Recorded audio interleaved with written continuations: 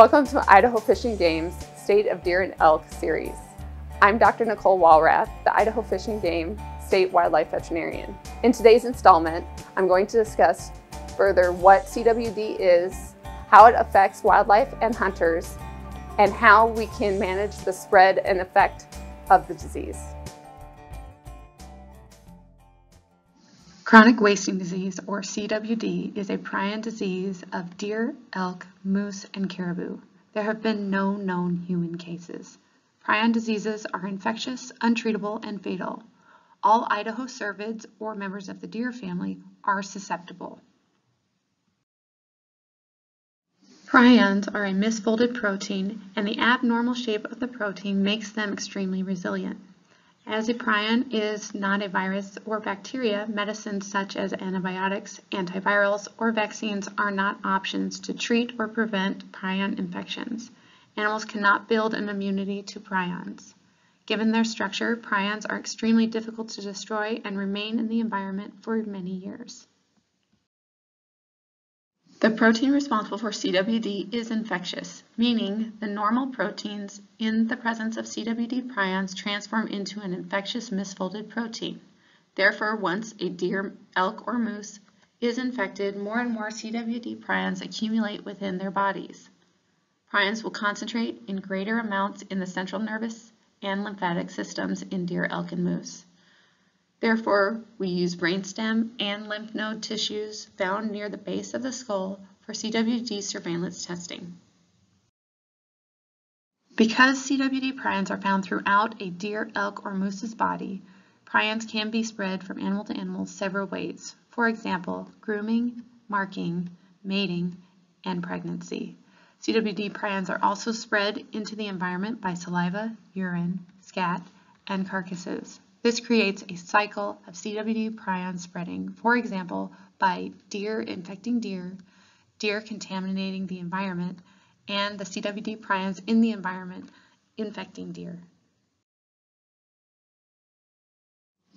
Once CWD is established in an area, more and more animals become infected and more habitat will be contaminated with CWD prions. However, because animals are infected at different times and death can occur on average between 18 to 24 months after infection, large-scale die-offs or massive population decline are not expected immediately after a CWD detection. It may take years to see population level effects, and once the effects are detectable, the CWD prevalence in the population and the environment is great enough that reversing the population decline becomes extremely difficult, if not impossible. When the term population level effect is used, we are typically speaking of a change in population growth rate. This rate is determined by the number of births and deaths that occur over a certain amount of time, usually 1 year. A population is stable when there are equal number of births and deaths. When there are more births than deaths, the population is growing. And when there are more deaths than births, the population is declining. There are several studies from other states showing that as the proportion of infected animals increases, the population will no longer be growing or stable, it is in a decline. Idaho Fish and Game's goal is to keep CWD prevalence low enough to keep populations stable and to minimize the spread of CWD to uninfected populations. Idaho Fish and Game has a CWD response plan in place that outlines the current understanding of management options that may be implemented in Idaho. From the experiences of other states that have had CWD for years, we know that higher deer densities and older age class animals, especially bucks, increases the prevalence of CWD in a population and contributes to the spread of the disease to additional areas. After detection of CWD in a localized area, the best known management response to reduce the chance of spread and keep prevalence low is to manage for a reduced deer density and a younger age structure of deer in that area. This management strategy results in fewer mature bucks and fewer deer overall in the infected population, which is obviously less desirable to hunters in that area. However, if left unmanaged, the population level effect of the disease would likely result in the same decreased density and younger age structure, but with the additional negative effect of increasing the chance of spread to additional areas. As we manage CWD in Idaho into the future, different management responses may be more appropriate for the various situations that develop. CWD was detected in Idaho November of 2021 in Game Management Unit 14. As of July 2023, there have been 49 detections of CWD in and around the Slate Creek drainage, indicated by the yellow circles. These detections include 1 elk, 8 mule deer, and 40 white-tailed deer.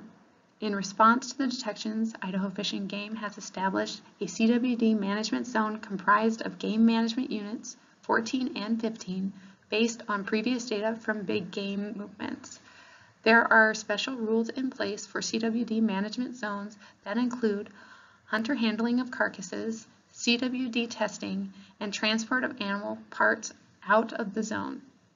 These rules were developed to help reduce the spread of CWD into new areas and to provide needed data to determine prevalence and distribution of CWD.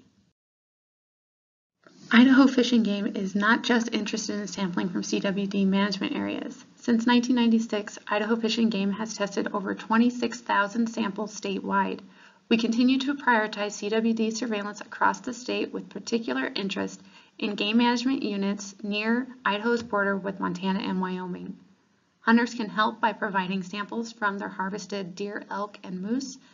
Idaho Fish and Game will provide a CWD sampling kit upon request, as well as provide many locations where CWD samples can be dropped off or sampled by Idaho Fish and Game staff. To stay informed on what Idaho Fish and Game is doing to manage CWD and how hunters can help, please visit the Idaho Fish and Game website, where you will find information on CWD management areas, rules, hunter sampling instructions, and locations for sample drop-off. Thank you for joining me to learn more about CWD, and check our website for the next installment of the State of Deer and Elk series.